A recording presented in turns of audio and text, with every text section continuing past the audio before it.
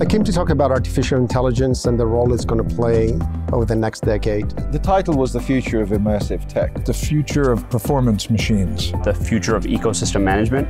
Future of autonomous vehicles in retail. Come and talk about the future of social applications. I came here to talk about collective intelligence. How technology will impact education. Cross-industry collaboration and whether it's the new norm. The program to look for life in the universe. The combination of society's demands for prosperity and climate protection.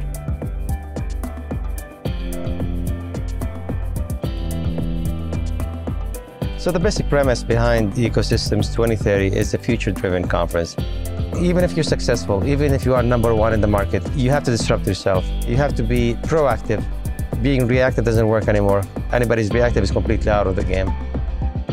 The cool thing is there's so much synergy across all sectors. It's not like before.